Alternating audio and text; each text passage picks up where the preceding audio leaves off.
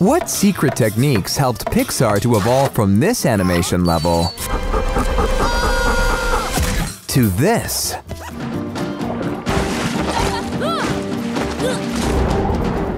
Let's find out. Of Monsters and Men. As the latest Pixar film delighting audiences, Luca also boasts some new technology that the animation giant has never done before. What, you may ask? The ability to turn sea creatures into humans. It might sound like something simple to do, but it isn't, if you want to make the transition look as smooth and authentic as possible, especially considering Luca's style. The Pixar team built special technology from the ground up, using real-world examples as influence. Basically, they looked at chameleons and other creatures that are able to alter their appearances. By taking a look at nature, the animators found a way to blend what actually happens with the other artworks applied for Luca, including paintings, photographs, puppets, and even stop motion. Sheesh, and most people think that people just spend all day drawing whatever comes to mind. This sounds like an awful lot of work, but hey, it paid off, so you can't dispute the method. Lights, virtual camera, action! You'd think that a film being animated would remove the need for a cameraman or director of photography to be present. After all, you can just draw or animate what you need in the scene. But that's the wrong answer. Wrong, wrong, wrong, wrong. In fact, for Pixar DP Patrick Lynn, you need to follow the same principles of cinematography, no matter what type of film you're creating. This is why he used virtual camera and lens choices to mimic real-life effects on film, such as Toy Story 4, which actually felt like it could have been shot in real life. Also, a feature like Inside Out showcased the use of handheld camera movements, bringing the audience right into the intimacy of the scenes. It's incredible to think that so much thought went into every single shot of these films, while still ensuring that character-first storytelling remained the central focus. But you know what else is impressive? Be prepared to get a little hairy around here. So far, so good. Practice makes perfect, right? Well, Pixar has had more than a few years and movies to perfect the art of both animation and storytelling.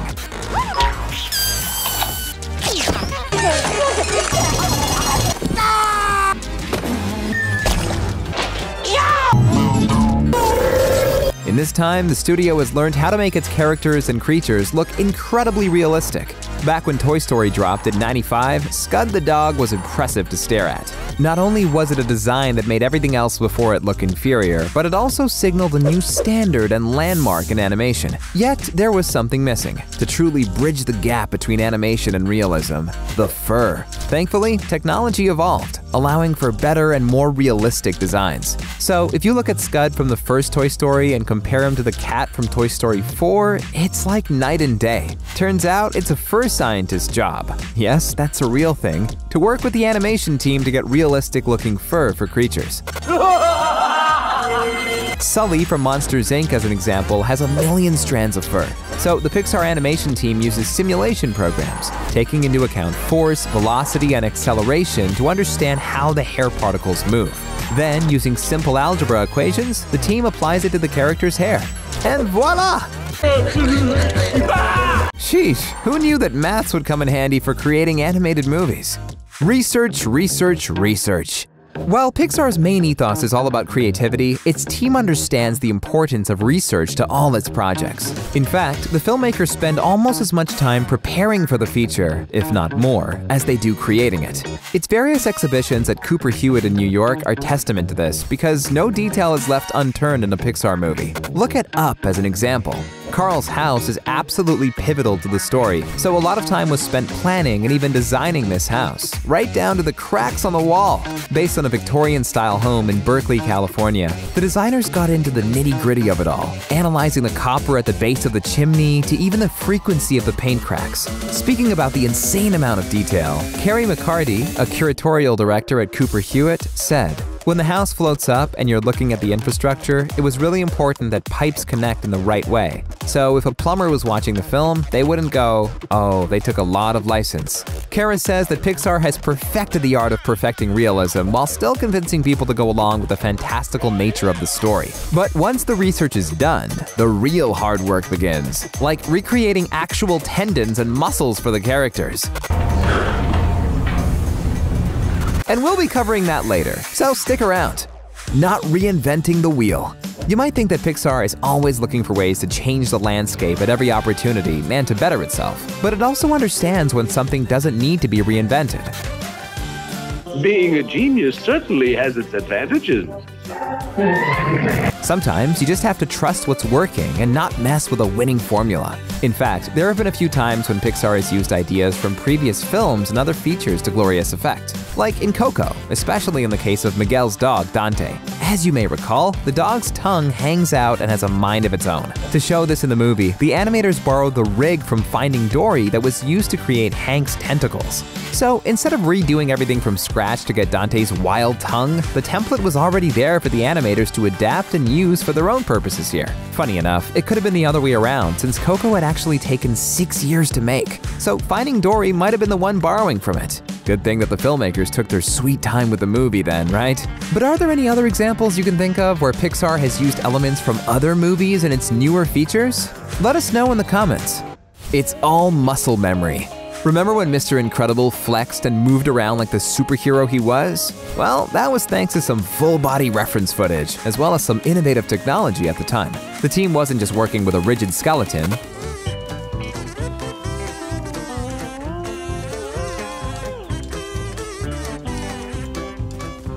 But a layer of muscles that could bulge and flex. For this, Pixar created a system called Goo, which allowed the animators to see the skin and muscles react as they worked in complete real time. And you know what this meant, right? Better flexibility, movement, and actual control over how the character moved on screen. This revolutionary technology was particularly useful for the more challenging body parts like shoulders and the such, something that hadn't been possible in earlier films. And now you can see it in full swing in all of the recent Pixar movies. Heck, just look at the most recent Incredibles film, and you can see how it has matured in leaps and bounds. But if you're fascinated by this technological marvel, then you better put a helmet on, because your mind is about to be blown by the next incredible detail.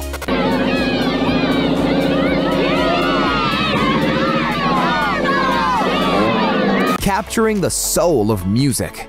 Much like its name, soul has a lot of soul in it. It possesses so much music goodness, and it's mind-blowing to think these are digital creations playing instruments in actually the right way. So how was this made possible? Well, let's break down Joe's piano skills. First off, Pixar captured musician Jon Batiste playing the piano from multiple angles as reference. However, this wasn't the only thing the animation studio did, as it actually built a piano rig that functions like a digital piano. Basically, the audio files would be fed into the digital piano, and it would play by itself in time with the music. So if one of the keys lit up blue, the animators knew they needed to place Joe's left hand there. If it was red, his right hand. You get the picture. But here's the thing, they actually took the heaviness and contortion of his hands as well as the interaction with the keys into consideration here.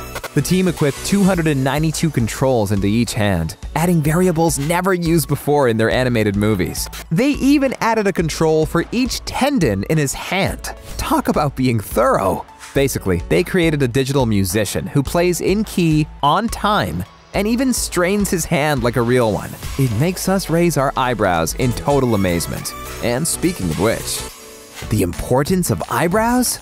You know how people say the eyes are the window to the soul? Well, it's true, but eyebrows are the way you can tell what someone is feeling, and if you should approach them or not. Those little caterpillar-looking things above our eyelids actually convey a lot of emotion. Seriously, just ask The Rock. And Pixar's animators figured this out as well, which is one of the reasons you notice a lot more eyebrow movements in the movies nowadays.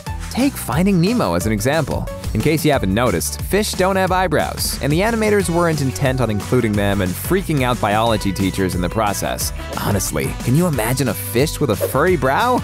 So Pixar figured out a way around it, using reference footage and adding eyebrow-like lumps to the faces of characters like Marlin and Dory. Then, they connected these movements to other parts of their faces. So if someone winks, their mouth also moves, and so on. This created a lot more relatable emotions and helped the audience identify more with the characters on screen. It definitely made the film more engaging in the process, instead of you having to figure out what a fish was thinking if it looked like this. Feeling excited?